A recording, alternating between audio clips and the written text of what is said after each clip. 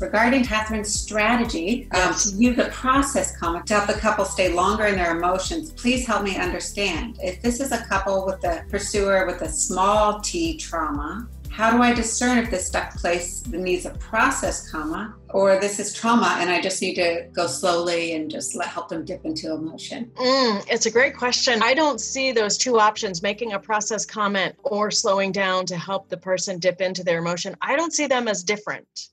I don't see them as distinct. Do both. They do both because the process comment buys us time. The process comment contains, it normalizes, it legitimizes their experience, whatever it might be. It buys us time to see what happens when we try to settle and soothe the system. If the couple gets settled for a moment, it buys us time to make a judgment about where to go next. Yeah. And so the process comments become our ally to creating a process that's well-paced. So a trauma survivor has a chance to develop safety with the clinician. Remember, safety is a foreign concept to especially small T trauma victims. Small t, if we're talking about the way that I am used to talking about it, is that emotional neglect, the non-safety that was never provided, the no safety for vulnerabilities. Vulnerabilities were used against you. Process comments are one of the most transparent, predictable ways to build safety. When you make process comments, you are experienced as safe and predictable to your clients. The process comment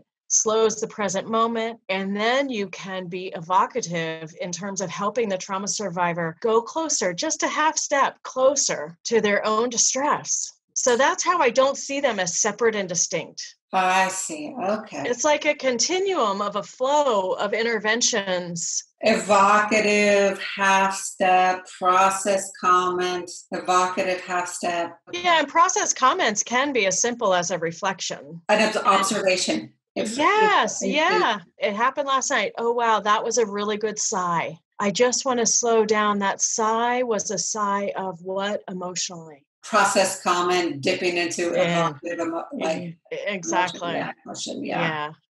Oh. So I would say do them both and sandwich your interventions because that will give you many more opportunities to get in limbic resonance with this kind of client. Without safety, without a template for safety in our nervous system, limbic resonance is going to feel freaky to the client without a template for safety. So you're going to have to make lots of process comments as you build the scaffolding, start building the structure, the shape, the form of a potential template. Mm-hmm. And that's how we make ourselves and the process predictable and safe. In every session, regardless of trauma, we make process comments. And you don't think of them as distinct from evocative questions. I think of them as an intervention we need to be using regularly. And so then the process comment bleeds into an evoking if evoking is the next best intervention to do. And so this is really important because sometimes we think we make some grand process comment one time at the end of session. And or when we're stuck. Or when we're stuck. For more hot tips on emotionally focused therapy, go to theeftcafe.com and sign up for our newsletter where you will receive short little clips like the one you just watched.